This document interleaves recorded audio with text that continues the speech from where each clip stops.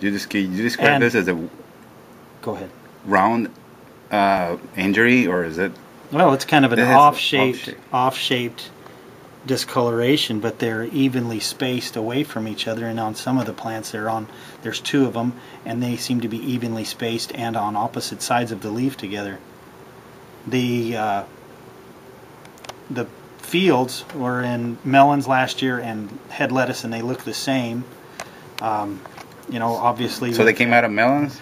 Some of them came out of melons, some of them came out of head lettuce. So you say that where's this located? This is in on 2020 Wellton 28E to 32E. Wellton, Arizona. The Wellton, Arizona, yeah.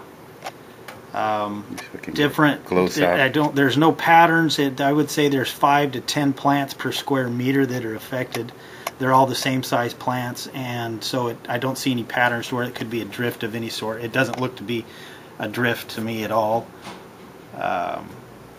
You know, the different herbicide regimens from, you know, the previous crops don't really coincide. All right, we're gonna send this to Veg Help, and if anybody can help us, appreciate it. Thanks.